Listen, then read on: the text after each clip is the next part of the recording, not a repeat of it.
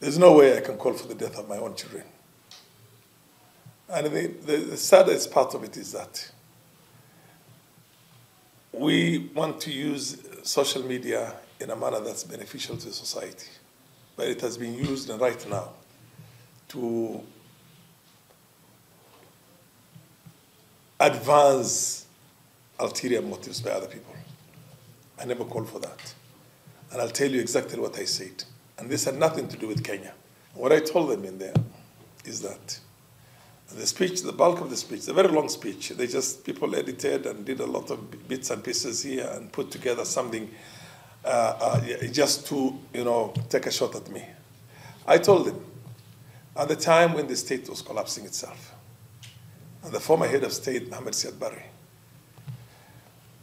was pleading with the masses of his own country, give me a small moment so that I can create a transitional authority.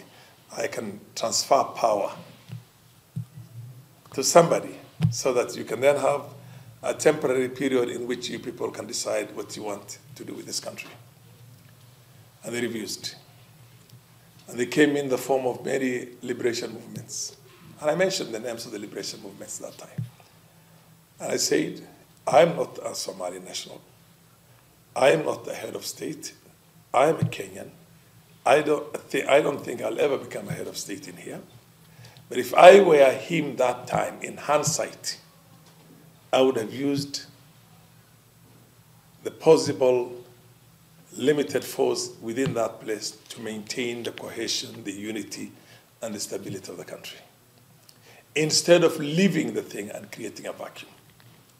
And I mentioned that because of that vacuum, at that time, most likely with those liberation movements, if he had used and employed the assets that he had, maximum of probably 5,000 people would have died in that process.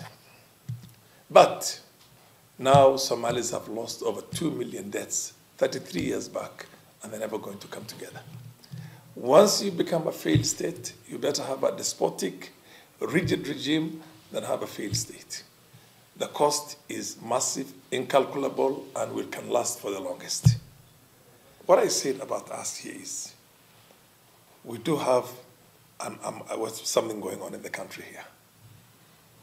It's going to come to an end. But my prayer is, let us have a situation in which this country does not go the way Somalia went,